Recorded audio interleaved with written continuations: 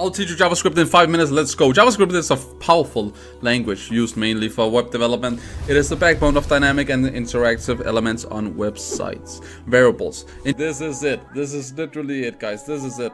This is the ebook that I've been working on. It's called Three.js Essentials on Websites. Variables. In JavaScript, variables are containers for storing data.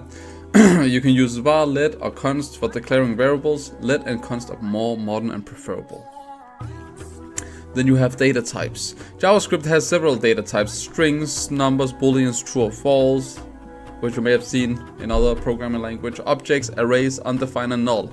Understanding these is key to manipulating data in your code, guys. Functions. Functions are blocks of code designed to perform a specific task. You can define a function once and use it multiple times, making your code more organized and reusable. Control structures. Control structures like if-else statements and loops, for and while loops, control the flow of your program based on conditions. They are essential. They're actually essential for creating dynamic behavior in your code.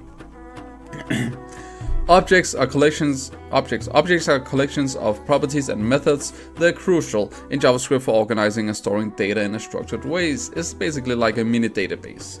Arrays, guys. Arrays are used to store multiple values in a single variable. They are incredibly useful for handling lists, like lists of items, like names and numbers and so forth. DOM manipulation, that is document object, that stands for document object model, and JavaScript can actually manipulate the DOM, allowing you to dynamically change HTML and CSS through JavaScript, creating interactive user experiences at the end as a result. Events in JavaScript are actions that can be detected and responded to, for example clicking a button, which is often done, or submitting a form. Event listeners are also used to handle these actions, guys. Asynchronous JavaScript.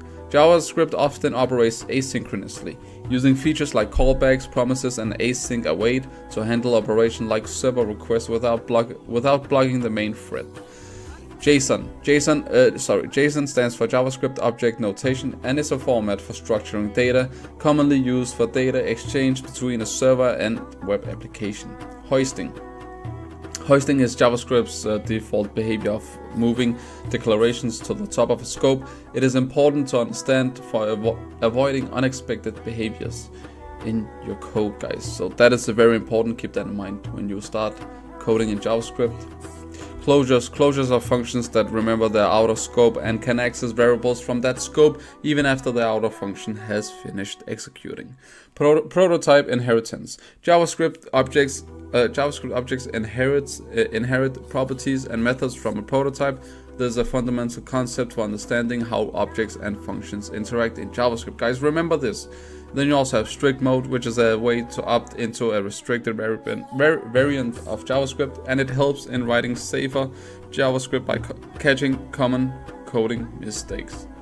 And then for some of the new features in JavaScript ES6, it has some features which introduced many new features like the arrow function to shorten functions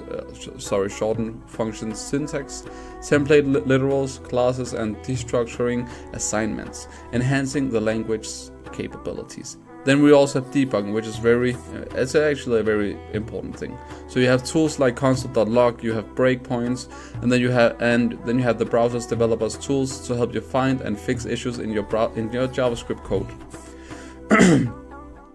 And then you also, basically, guys, please follow the best practices out there, the best coding methods like the dry method, keeping code dry, which means that you do not repeat yourself.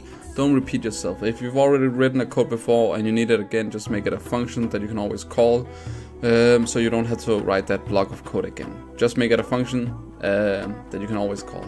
Writing comments and breaking down problems into small parts for maintainable and efficient code. Frameworks and libraries, guys. You have a bunch of libraries. You have a whole sea of worlds that you guys need to explore, and with it I'm basically talking about React, Angular, and Vue. These are some frameworks that you can work with to create and build beautiful website, guys. So try to learn these popular frameworks and libraries, and they will definitely provide reusable components, especially React, and structures for building robust applications. Try to just try Vue. If you are totally new to JavaScript, then try Vue. That may be a lot easier to learn. And continuous learning, guys. JavaScript will always be evolving. Trust me. As long as the internet and web browsers and and just browsing on the internet keeps evolving, JavaScript will also evolve. And so you also need to stay curious and keep learning new patterns, libraries, and best practices. And for that, I can only say happy coding, guys. And that's a wrap. Remember, JavaScript is a vast language, and continual learning is key to mastery. So you will never reach a point where you learn everything. It's basically like learning a spoken language. You will never fully master it, but you will definitely learn the fundamentals, and you will become great at it. So that's basically it, guys. Thank you guys for watching. Please don't forget to subscribe to the channel, like this video, and comment down below. See you in the next one.